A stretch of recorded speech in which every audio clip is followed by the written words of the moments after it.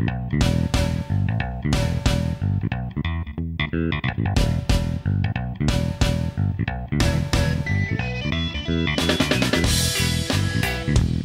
YouTube, I just finished a project a couple of weeks ago, and it was making core tin rust.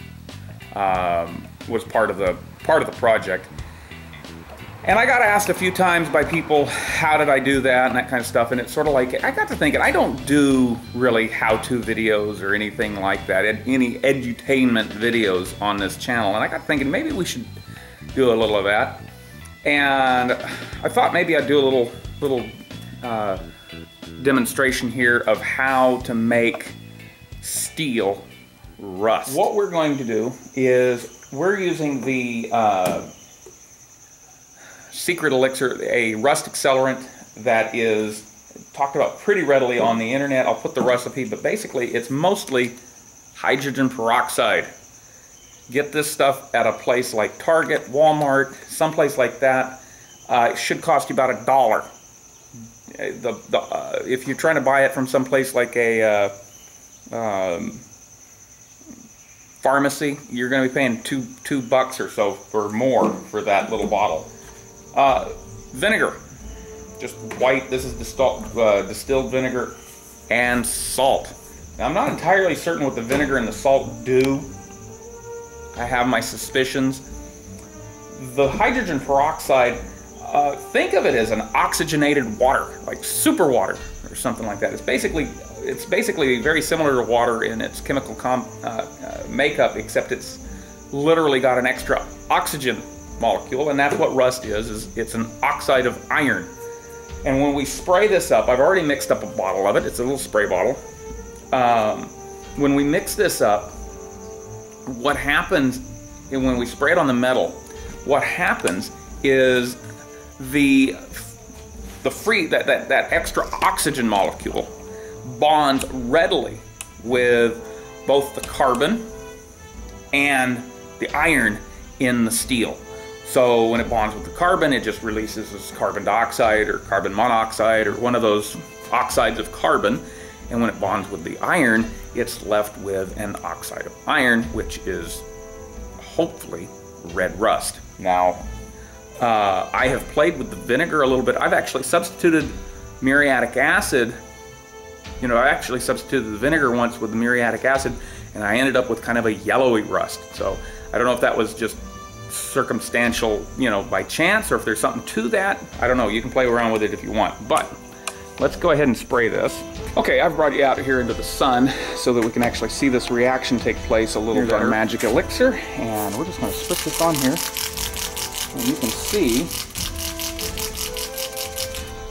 it takes place immediately. Look at that. We got rusty metal already. We got to turn this to a mist. There we go.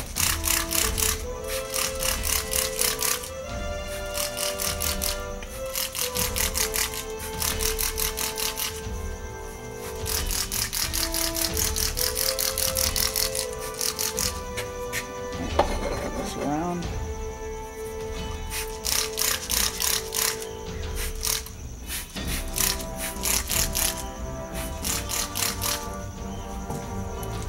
All right, you know it's working because it's fizzing.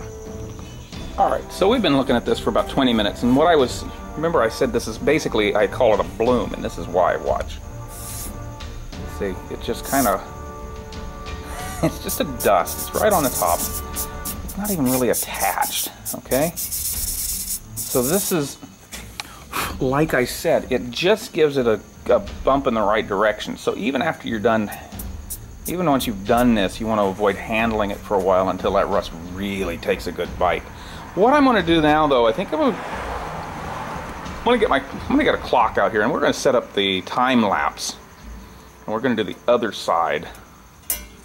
And we're going to see exactly how long it takes to cover that in rust.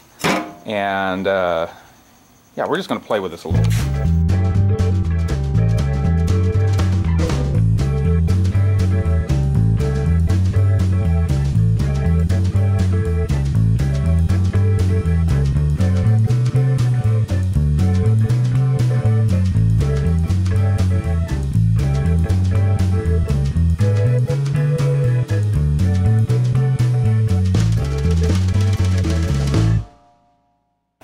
right, ladies and gentlemen, what did we learn? Well, let's take a look at what we've got.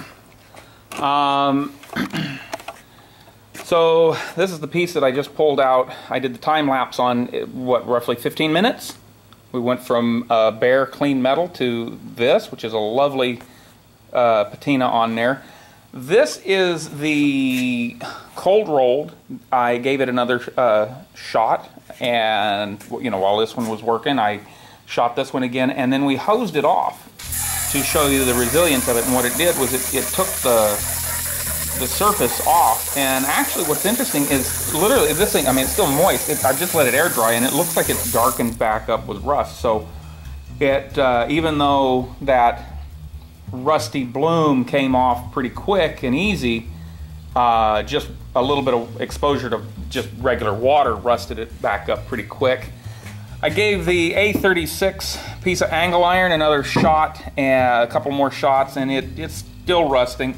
Eventually, in time, the mill scale will rust away, and then this is the A500, the square tubing. I gave it a few more shots, and it's starting to get a little rustier. It's kind of hard to get a good. There you go. Good, a little bit of color on it, but it's still very powdery. So what did we learn? Well, this is the hydrogen peroxide method of oxidizing of rusting steel. What are the benefits? Well, it's fast. I mean, 15 minutes for a little bit of rust. That's pretty quick. There is let's see what else. That's cheap. It's relatively non-toxic. I mean, we're basically using medicine. Hydrogen peroxide is used a lot for, you know, as an antiseptic.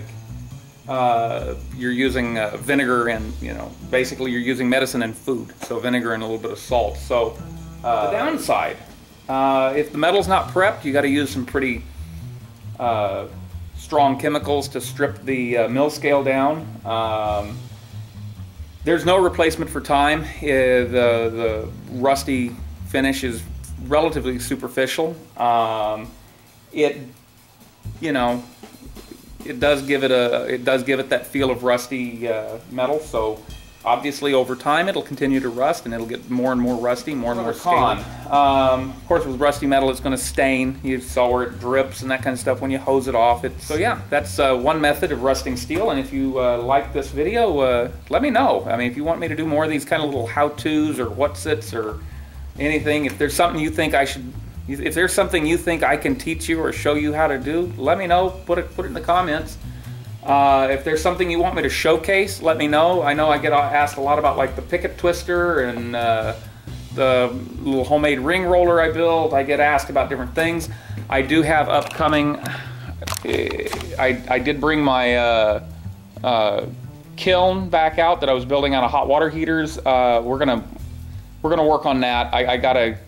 It's a mess, but anyway, that's it for this video. I hope we showed something, and like I said, if you like it, let me know. If you want something else, if you want to see me do something else along these lines, let me know, and I'll work on it. So, till next time, bye.